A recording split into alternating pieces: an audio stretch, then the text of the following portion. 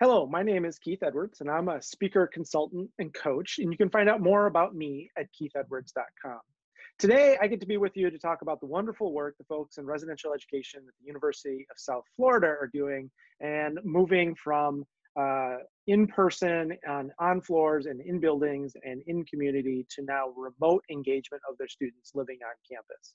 And they were on the cutting edge of this and thinking about this as many of us were just starting to manage this crisis. So I think they have a lot of lessons to learn. Hopefully this will generate some ideas and some innovation from others, and we can learn from their good thinking and also hopefully from some of their mistakes and their lessons learned as well. Before we get too far into this, I'm going to ask each of them to introduce themselves and share their name, their role, their pronouns, and then we'll jump into this. I forgot my pronouns. My pronouns are he, him, his. So we'll turn it over to Corey. If you could introduce yourself, that would be great. Hi, my name is Corey Johnson. My pronouns are she, her, and hers. I have been at the University of South Florida for about 4 years now. And in my current role, I serve as an assistant director for residential education and work directly with our residential curriculum on the day-to-day. Awesome, thank you. And hello, everybody. My name is Michael Prosia. I use he, him, his pronouns. I serve as a senior residence life coordinator here at USF, and I've been here for about 4 years and some change. So glad to be here with you, Keith. Glad to have you. Hello, everyone. My name is Brandi Crews. I use she, her, hers pronouns, and I am a coordinator for academic initiatives. So I work closely with our living learning communities and our faculty engagement, and I've been at USF for about 3 years. Awesome. Well, thanks to all three of you for taking time to set aside to share your good work with others and contribute to the profession and ultimately to students. Let's begin with, how did this shift come about? I mean, we've all been moving to online classes. We've all been closing halls and navigating the full complexity of that in crisis management. And you all started earlier than most thinking about how you would take the engagement and the learning and the community building and how you do that through remote engagement. So Corey, could you begin by telling us a little bit about how this thinking came about for you and how it began to emerge? Yeah, so about 5 weeks ago now, our director, Julie Leos, was in a meeting where the provost asked, what can we do to move the rest of the semester online, and what could that look like, having doing the capacity of our role from a remote virtual space. And so she called me and was like, what do we need to do? And so at that point, we were in the middle of an intentional conversation. We had all of our closing work to do and all of those wrap up things that are pretty key to the end of the year, making people reflect and feel good about where we're at. And so from there, we just started talking about what operationally we would need to do as a department to get ourselves to the end of the year and what that could look like if we moved it to a virtual capacity. And we started thinking there. The other place where this started was in a meeting with our curriculum team. We kind of set aside, okay, we know operationally we're going to have to do some stuff. And we're going to have to figure out how to close and to help students move out. But we also are in a space to help talk them through that and what those challenges might be, and how can we keep them engaged too. And so from more of a positive psychology perspective, we started throwing out ideas of how would you engage students if you couldn't actually be in the same space with them. And that had led to a pretty cool brainstorm with some of our coordinators, thinking about what does bingo look like if we're not all in the same room, and what does prizes look like if we're not all in the same room. We kind of started by dreaming big and then whittling it back down to reality. And I think that's where Michael came into this conversation. I feel like that's an invitation, Michael. How did you come into this conversation? Yeah, so I think another thing to point out is Julie tapped into myself and one of our other senior residence life coordinators, her name is Steph, to imagine where this could live, right? So with our residents no longer living with us in the actual sense, we have lost space. We have lost the opportunity for students to come together and create their own spaces, and we've lost the opportunity for us to create those spaces as well in a physical sense. And so we've lost residence hall lounges, we've lost hallways, we've lost bulletin boards, we've lost actual physical space for people to gather. Absolutely. I mean, in Florida, we've lost outdoor space. We've lost on campus, taking students to our campus rec center.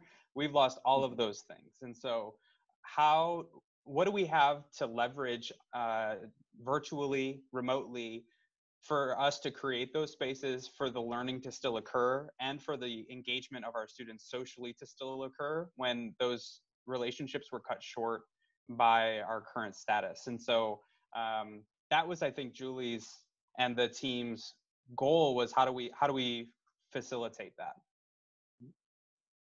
And how did your residential curriculum, the plans and the details you had in place, as Corey mentioned, you're in the midst of a round of intentional conversations. How did that support this shift to remote engaging students and fostering student learning? Oh, Michael, there you go. Good. Yeah. We actually quickly shifted to utilizing our learning management system on campus. So the way that we have found that space become a reality is by using Canvas.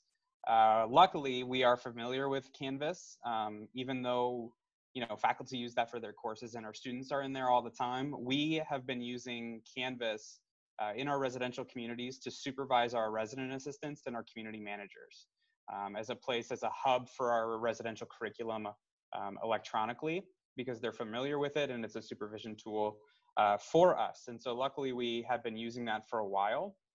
And so I have been working over the last few weeks to kind of perfect what that Canvas course has looked like, gaining feedback from peers about how do we make this as engaging as it can be. And we also took the approach of utilizing YouTube sensations and influencers and video game streaming. As a nerd myself, video game streaming on Twitch and on Discord is huge for some of our students. And so trying to create a combination of reimagining our two educational strategies of passive resources and events, as the Canvas course is like a deep dive into a reinvention of a passive resource. We can blast it into a virtual hub with everything we want and can space information out that we change out throughout the rest of the semester for what we know our students are experiencing and needing. And we can create live streams through Canvas, sharing out information to students that way that's more active for students to engage with our staff and with faculty and with LLC partners and all of those kinds of things. So that's kind of how we've done that. And we've been doing it now for 2 weeks, and we continue to keep changing how we're doing that as we continue to learn what our students need from us. Yeah, let me just kind of summarize and share back, and feel free to correct me where I might be wrong. Sounds like there was, if you were thinking about this 5 weeks ago, here we're recording this on Friday, April 3rd. If you were thinking about this 5 weeks ago, someone was way ahead of the game and thinking very far ahead. So that's a great asset. I'm also hearing that you're using your Canvas, your learning management system. Others might be Blackboard or Moodle or different things. And you were already using that, I imagine, for training, for storing your facilitation guides, for your curriculum, for sort of structuring that. So you could quickly leverage that. And the curriculum you had in place for in-person was useful for you to then help you make a shift over. So you weren't creating something new, you were taking what you had and seeing what made sense there. What else is sort of critical to folks understanding how this shift came about for you all?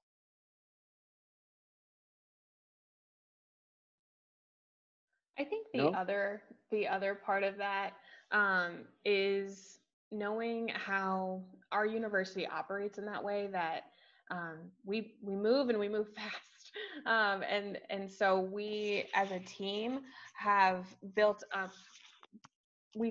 this capacity within our team and within our professional staff especially, to respond to those problems really quickly. And we like to say it's all about how we hire, and hiring is so important. And I think that has helped a lot. We bring our curriculum into how we hire our student staff. We bring it into how we hire our professional staff. And so they're kind of, this is something we've never experienced before, right? No one has experienced Right. this at all. And so the fact that we're able to move quickly is helpful because we were able to put together a team of professional staff members who could quickly move to what we've now deemed Bowls in the Cloud, which is our Canvas course. What's the name of it? It's called Bowls in the Cloud. Isn't All that right. fun? That's awesome. Yeah, we really like it. So we were able to get onto that so quickly because we had a team that could focus on the learning part and the moving forward, while we still have another team that's focused on, okay, how are people moving out? How are people interacting in the halls? How are we shutting down those lounges and shutting down those hallways and making sure that people still are remaining physically distant? And so by being able to have a team that can hold both, we were able to make this switch a lot quicker. And we've seen a lot of success because of that.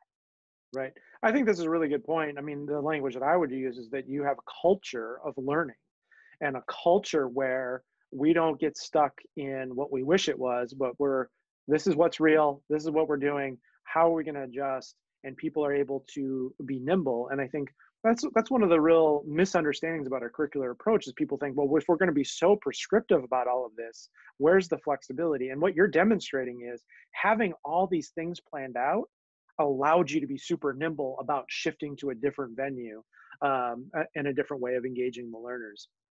And the hiring certainly comes into who you hire and how you hire and how you onboard, and you create that culture.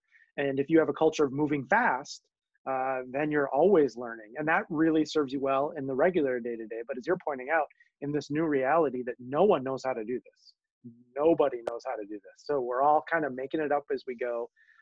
And I know Michael said his job was to kind of perfect Canvas, but perfection is the enemy of good. So how do we not get caught up in that? Try and make it better and better each time we go. Well, great. I think people are super curious. I commend you on the shift and doing it so quickly and being ahead of the game. I think people are really curious about what you have created. What are the events? What are the processes? How have you used Canvas? Others maybe are using that. Others are using other things. Tell us some of the details. I think, Michael, we're going to have you lead us on some of this. To make sure still happened was an opportunity for our professional staff to still maintain connection with their specific buildings and their communities. And so the structure as a whole, we were able to add residential communities as sections within our course. And that allows our residence life coordinators to act as teachers in the course, and they can design specific communication, discussion boards specifically for their students in their communities, while the team that manages Bowls in the Cloud, like Corey mentioned, we get to do the bigger level department-wide sort of things. And so we were able to do that. And then Brandi's team was huge, and adding Brandi to this team early on was essential because we needed to infuse academic initiatives and our living learning partners into this process, and our faculty and residents and our faculty fellows, to make sure we weren't missing those pieces. And so we were able to create student groups for our living learning communities. That is where our living learning partners live. So our academic advisors or our campus partners for each living learning community now have their subset of students within a student group that they can communicate with and engage with through that way. And then we've just been thinking about what are our students needing right now. We knew right at the beginning it was going to be transition to academic success in a remote learning type of atmosphere.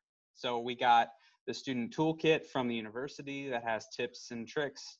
Our team put together its own sessions, and we did live streams with professionals around how to be successful virtually. We also knew wellness is a huge factor that we keep talking about. How do you stay physically safe, of course, but also how are you taking care of your mental wellness and your emotional wellness during this time? So we've been doing things like mindful meditations and yoga sessions that we've been having our staff facilitate because they do those things on a regular basis, or have learned how to do those things for themselves, and sharing that knowledge as well. So that's a little bit about that.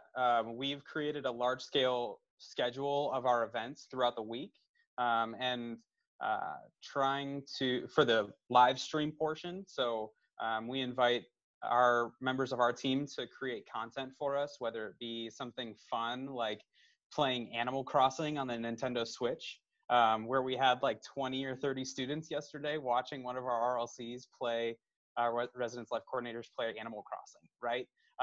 Versus something like Brandi has done, and she could talk more about this from the AI lens about how do we remain successful in this place? How do we navigate we have a grading change for our students to choose from the traditional grading scale to a pass-fail. So how are we navigating that on a case-by-case basis? So I'll let Brandi talk a little bit more about how we've infused some of those living learning partners and the AI too. Right. And before we get Brandi in here, it sounds like there's some different levels. There's the macro level, as you're talking about, at overall events and things that you want to reach all of the students who were living on campus. Then there's also a more micro level about the building and the floor level. And then there's also the living learning community and those student groups.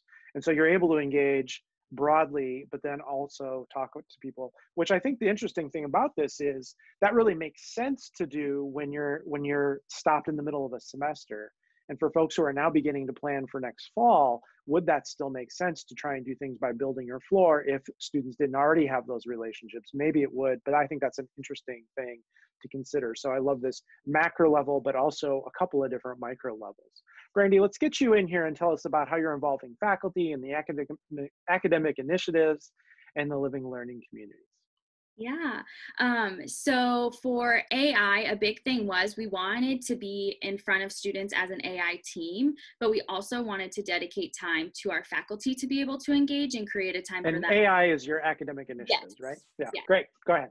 And then, so the first week, what we did was we started with our academic initiatives team, and we just really wanted to talk about remote learning. How are you feeling? Gauge where students are. And then we also had our faculty come in to just talk with students who, one was a chemistry and engineering instructor, and then the other one is the director of undergraduate research. So we were able to bring in different pieces of learning and academic engagement through that. And then we were also able to end the week with, kind of gauging where students were and how they were feeling. We kicked off this week with talking about grading options. So that came out, we recognized through some of our meetings that we were having with our student staff that students are feeling overwhelmed. So we really have taken it week by week for the AI team because we recognize that we can't plan weeks in advance because students are at different points. So now we're recognizing that wellness is coming into play. So next week, AI has a very strong focus in wellness and what does that look like? And so we've tried to really structure that out from this macro lens to all of our students, but also we've worked with our LLC partners to host these trainings that allow them to really understand their role in the Canvas course and how they navigate their LLC group. Michael and I actually spent about an hour and a half just doing a training and walking them through what that looks like. They are able to engage with announcements, discussions, they're able to stream within their specific group. So they're able to have these opportunities to engage with those students. A big reason why this came about was because we have fee-funded LLCs. So we have students who pay to be in a living learning community each semester. And we knew that we still needed to provide those experiences to those students who are participating in living learning communities. And so we actually have moved our Friday session to be LLC hour. So every Friday our LLCs will engage within their groups and have streams during that time with in-hall academic advising, posting articles and talking about how that affects maybe their career aspirations. What does that mean for them in their careers? And so we're really trying to keep that career readiness piece in the midst of it as well. And so really taking the curriculum and our academic engagement piece and really engaging through that in the Canvas course. Well, a couple of things that are really standing out to me as I'm listening to this. One is, I think Corey mentioned this positive psychology approach. How do we teach students how to be successful in this? How do we teach them to be successful at using the technology of remote learning? How do we teach them how to choose the grading option that's best for them? How do we teach them how to be well? How do we teach them new skills to navigate this? So I think so often we get caught up in waiting for students to almost fail And then we spent a lot of energy rescuing them, but now you're kind of teaching at the macro level. Here's how you can be successful from the very beginning. And I'm sure you were doing that all along, but now you have a new way of teaching them to be successful. So I love that approach about how do we teach students to succeed here. The other thing is you're continuing without providing rooms and lounges and group bathrooms. You're continuing to meet students' need for connection and for meaning and purpose. And what that used to look like was one thing, and now you're still trying to meet that need for connection and meaning and purpose, which I think we all need, right? We're all looking for connection as we're all in our different homes. We're looking for connection and we're looking for meaning and purpose. And the third thing that I'm taking away from this is you didn't just take what you had planned for the end of March and April and move it online, right? You're thinking about how do we engage remotely in this meaning and connection, and you adjusted things to meet this new reality. And having detailed plans helped you adjust to meet this new reality. So I'm hearing the examples you're giving. It is very much grounded in this reality. It doesn't feel like you came up with this last fall and we're going to it and it doesn't make sense. Are those some key takeaways for you, Brandi? Yes, I would agree with that. I think, we do have some large scale things that we are trying to make in a remote world, like our finals reviews, where our faculty will host final review sessions in addition to what they host in the classroom. We typically get 2,000 students out of that large scale event. And so we knew it was also even more important now being remote. How are we, connecting our faculty with that still? And so we are slowly working through the pieces of launching our faculty into that as well. So we're really trying to keep those large scale pieces that if they can be remote and can support students, that we're also keeping that too. But we definitely are grounding in what's happening now and moving with it day by day and taking it as we can based off what we're learning from students and faculty. Yeah.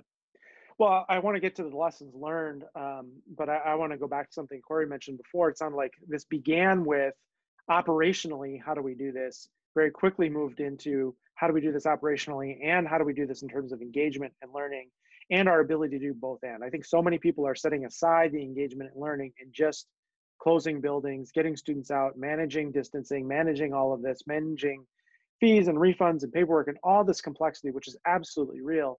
But you, sounds like, as an organization, had a team working on that, and also at the same time had another team working on some of this part of it. And if you've been doing this, you're not just thinking about this, you've been doing this for 2 weeks now. I think most people are just kind of getting past the operational crisis and maybe now beginning to think about this, but you've been so far ahead of the curve. What have you all learned from 2 weeks of implementing this? Other people are going to watch this and hear you and want to implement this. Could you save them from some huge embarrassing failures by your own experience? Help us out. Yeah, I think for us, it really is trial by error. So, we, much like we start the first of a semester, we walk in thinking we kind of know what students need in that moment. And then we have to revise as we go to make sure that we are really meeting the needs of the students. And so, for us, a really big piece has been our announcements. So we have a lot of people engaging in our Bulls in the Cloud right now. We have a lot of people who are posting their virtual office hours, engaging with students. And on the back end, these students are getting all of these emails, not only from their instructors, but also from our team. And so we've been trying to create now how are we kind of streamlining this communication? What does that look like? In the moment, we all were so excited to be on there and we were so excited to engage and still be able to have those connections. And now we're like, oh, we're sending them so many notifications a day and we haven't even noticed it. And so, we appreciate our students who provide that self-advocacy and say, you're overwhelming me. Can you just take a step back? Well, and this is a great lesson for all of us to learn about essentialism. Right? And not just in what we're doing, but how we're communicating it. And if we can get the 6 emails that were going to come from Housing and Residence Life today and get them down all into one, that's better for everybody because they're getting emails from each instructor. So one good lesson is essentializing what and how you're communicating, right? Yes. Great. What else have we learned? I think another big thing for us is recognizing that training is ongoing. We trained our LLC partners and we gave them a guide, and still we understand that that system might be confusing to some.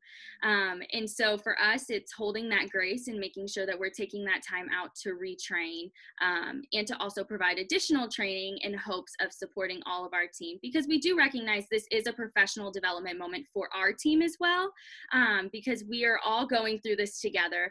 And so we're really trying to think about how are we still providing those professional development opportunities to all of our staff, and not just have it necessarily lie with the team who created it, but how are we also giving all of our staff opportunities to create that professional development opportunity and dive into it as well.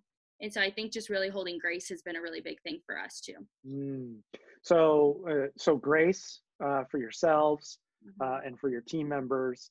But also not letting perfect be the enemy of the good, trying some things and then learning right away and then fixing them where it didn't, rather than holding off until we've got it just right. Corey and Michael, you want to jump in here with some lessons that you've observed so far? Yeah, I want to add on to what Brandi just said. I think it's also provided an opportunity to do that training in a different way than we have in the past, right? Because we could all hop on a Zoom call or a Teams call and try to share a screen and go through it. And I think that's how we started training. But when we needed, when I, as a supervisor of residence life coordinators, started getting the questions back of, how do I post my office hours again? And what do I click on exactly? And I'm sitting here like, I don't know, I don't have office hours. So talking that through with one of our coordinators who does understand how to do that, and having him record his screen as he was doing it and narrating himself setting his office hours. So we're kind of like double dipping, like he was doing what he needed to do anyway, he just recorded himself doing it. And then we were able to share that back with the team. So then everybody was able to have that video as a reference point. And it made me think about how we do things like that during training in the fall and in the summer for our professional staff all the time, where we're talking about things that they're going to have to do in September, in July. And right. It makes no sense. Right. It makes no sense. And we're training RAs in August how to do the job for the next 9 months. Correct. Like as though that's going to stick, right? So this is great. So I think this is wonderful, because it's a lesson that you're learning that will apply beyond this pandemic, right? Correct. There are some things that we should record it, and then people can refer back to it anytime they want. Right. The one I'm thinking about is during orientation, teaching students about Title IX process on campus, and we overwhelm them with way too much information, and they all think it's not going to happen to them. So what do we get them then, and what could we have them easily accessible so they can go back to it at 2:00 in the morning on their friend's worst night of their life, right? Yeah. When they need it. And so this is maybe an asset of the asynchronous learning that you can do in this remote learning environment. Correct. Right. Michael, what lessons are you learning? I have two things, I think, that I've been thinking a lot about. The first is a literal student engagement thing that I think we just forget about, right? We set a schedule to be business hours because we were like, oh, this is when we work. So we're going to do a morning meditation at 10, and we're going to do an academic success hour at 2, and then we're going to do something fun at 4 and be done. Well, guess what? That doesn't work. It worked at the beginning because it was like, what's this new thing on my canvas that I am now seeing? And we have seen some participation decline, right? So over the last week or so, and going into even next week, we have adjusted our schedule and shifted it down completely. We've heard from students and we've heard from staff members that faculty aren't hosting live lectures as often as they're recording and letting students navigate time on their own. And so students aren't waking up until noon. And they work through the business hours and do their homework and study during those times. And then they get into the evening and they're scrolling Instagram and TikTok.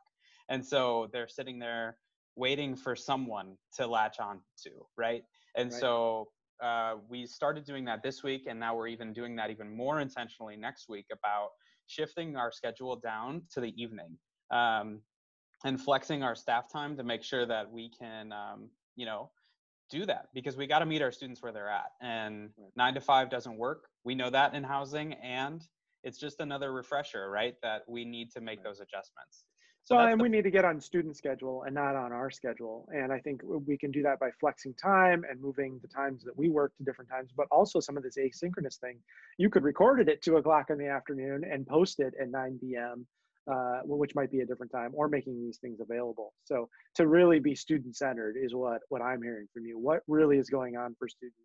What are their needs now? How have they changed? What are their schedules? What are their lives really looking like? That's a great takeaway. You said you had two. What's the other one? Yeah, the other one is I want to think about team, right? So when we were first building Bulls in the Cloud, we started with Julie giving us the idea, Corey saying we need to do something about it from a curricular lens, and Steph, one of our other coordinators, and I saying, okay, what are we going to do about it? And slowly over time, we have pulled the essential pieces in from our team who we know can lay a foundation for us. So if it was Brandi from the academic initiative side of the house, if it was one of my colleagues, Jack, who is just a bundle of energy and engagement and is going to do great in front of the camera and understands what engagement virtually looks like. How do you engage with students in a chat function? That is scary to people. They don't see a face and they don't know how to engage with people. Jack understands how to do that. So let's add Jack to this so we can get creative with the content.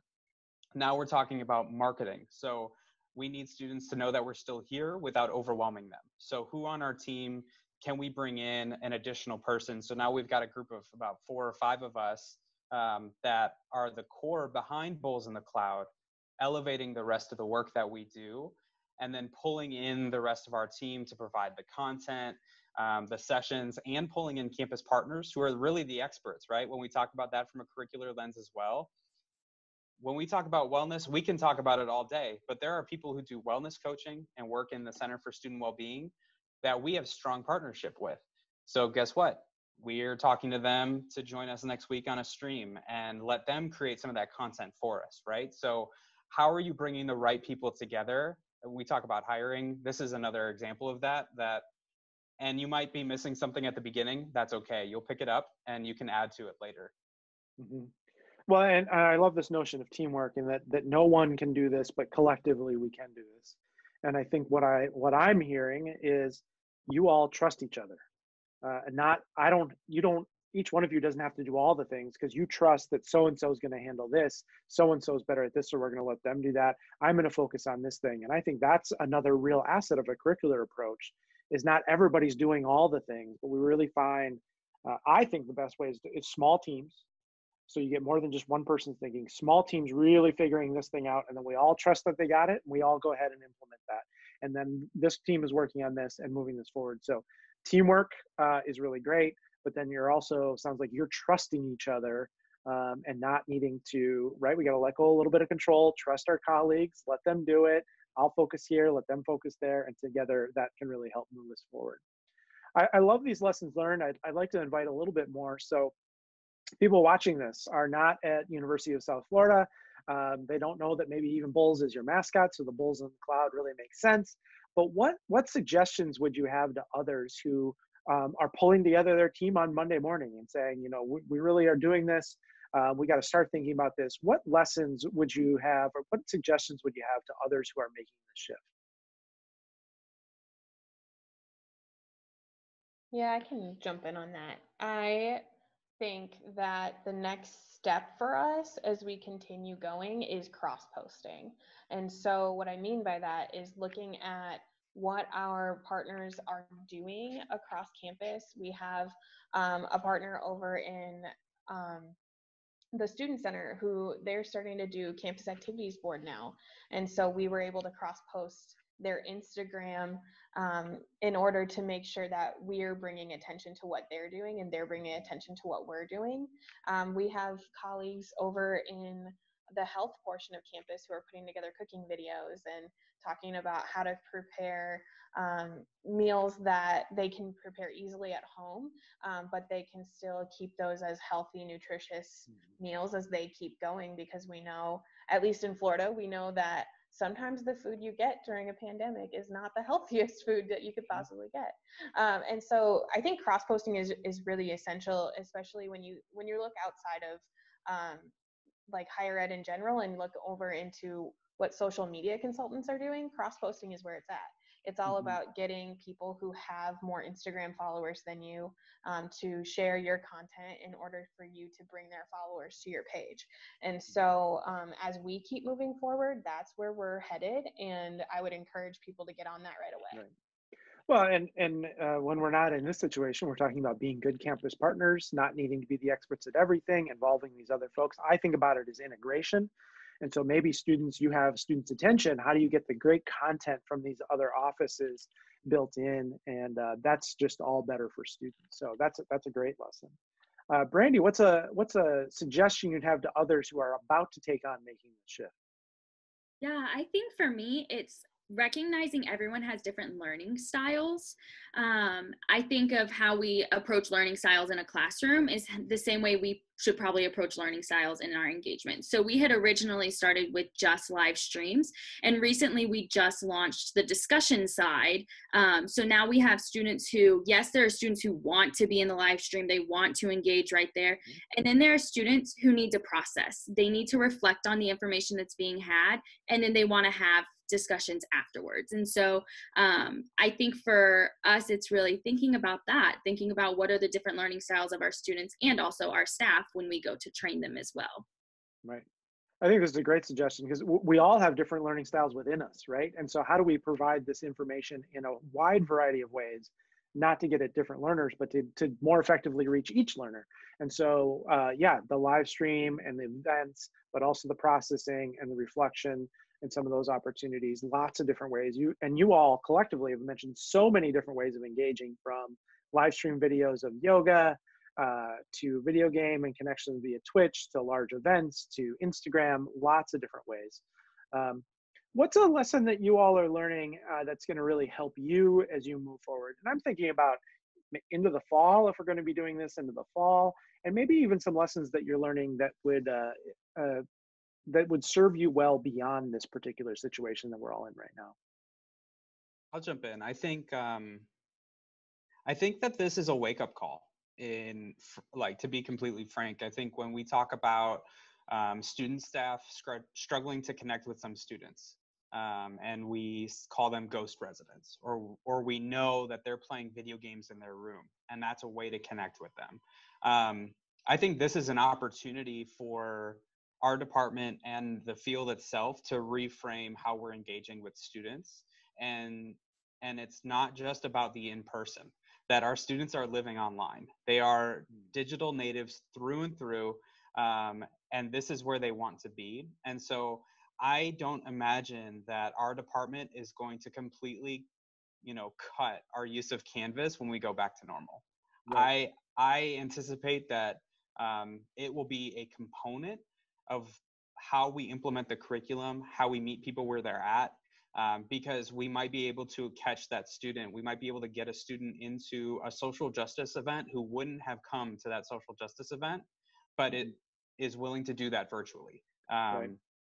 And that's a great lesson. I think my colleague, Grant Anderson, who's at the University of Minnesota, says, he was talking a year ago about how do we engage our residents in 3D and 2D. 3D in the rooms and in the lounges, and 2D Facebook and all these other places.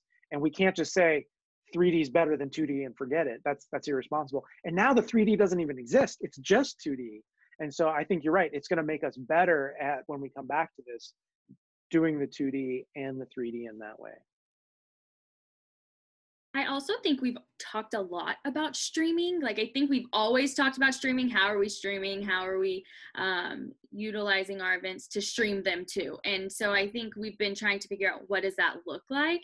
And I think Bulls in the Cloud has allowed us to say, okay, let's experiment everything we can. So when we do have an in-person event again, like finals reviews that we were wanting to stream anyways, now we have an opportunity of when our spaces hit capacity, we can still stream because we know how and we feel comfortable doing it.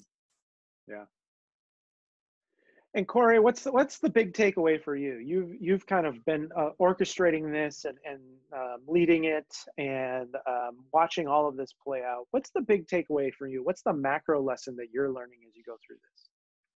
I think the macro lesson is that change is hard and it's hard for everybody. And I think for me, my job through this isn't always to be the content creator, right? My job is to help our team be successful and know, ask the hard questions for them and get the resources that they need to be successful. And I think that's inherent in my role in all of this. And so in that way, I'm able to see both the perspective of those who are on the Bulls in the Cloud team who are in day-to-day creating content and creating the platform itself. And I'm able to see those who are a little bit slower to change and help them process through it as well. As well as I'm one of the people who've been talking to residents who have been having a really hard transition and want to come back and get their belongings and move their items out, but now they can't. And so I think the process of change, and we talked a little bit about giving grace, but I think that comes more into how we supervise and how we help people process through all of this. And there's truth in everybody's experience, if that makes sense. And that even if those experiences are at odds at times, my job is to help them see each other's perspectives and to keep going through that. And so as we continue to change, because this isn't just this is where we're at now and this is what we're doing, we're not going to be in quarantine forever. We're going to change again, and then we're going to change again after that. And so helping everybody continue to adapt to that and continue to live in that change in ways and interact in ways that is helpful for them to still maintain this trust that we do have as a team as we continue moving through it, because I think we've been implementing now for 2 full weeks. Well, things are going to continue to go, and I think that's my job, is to help everybody continue to move in. What are we going to look like in 2 weeks, and is that trust still going to be there, or how are we continuing to build that back up? So that's kind of where my focus is starting to go, and thinking about our team in general. Yeah, I think there's the other side of that, which is our students, and thinking about where we go from here. We know that we're not going to have students on campus this summer. And so what does that look like for us using this platform for students who are about to come in, who are future Bulls, and bringing them in so that they can start their fall? And we started talking about that, like this fall semester, if things go the way we want them to, it's going to be a huge welcome back, right? And so how are we continuing and starting this conversation when they still are not on campus, but still helping them get excited about coming to campus and being a Bull and living with us then, if that makes sense. So. Well, that what you're describing is just leadership, right? You're helping bring your team together. You're helping them navigate the change. You're paying attention at the micro level and really helping navigate that. So that's really great. Well, I want to thank all 3 of you for joining us and talking through some of this. Corey, if people want to find out more about what you all are doing, is there a website you want to direct them to, or an email, or what's the best way for people who want to find out a little bit more? Yeah, I think at this point, we're still operating via email because we're creating things as we go. So you can email me at coreyjohnso@usf.edu. Great. Well, thanks to all 3 of you for joining us. I really appreciate it. I think this will be really helpful for other people who are just beginning to think about this. I think they'll probably steal some of your good ideas, and your good ideas will help them think about some others. And I really appreciate your willingness to share your lessons learned and some of the things that hasn't gone so well. I think it's a great contribution to our profession and the students on other campuses. So thank you all very much. Again, my name is Keith Edwards. I'm a speaker, consultant, and coach. You can find out more about me at keithedwards.com. Check out the great work these folks at University of South Florida are doing. And if you want to reach out more, feel free to give them a shout out and email. Until then, I hope you are all well, literally, and good luck with the work that you're doing in service of students wherever you are. Thanks very much.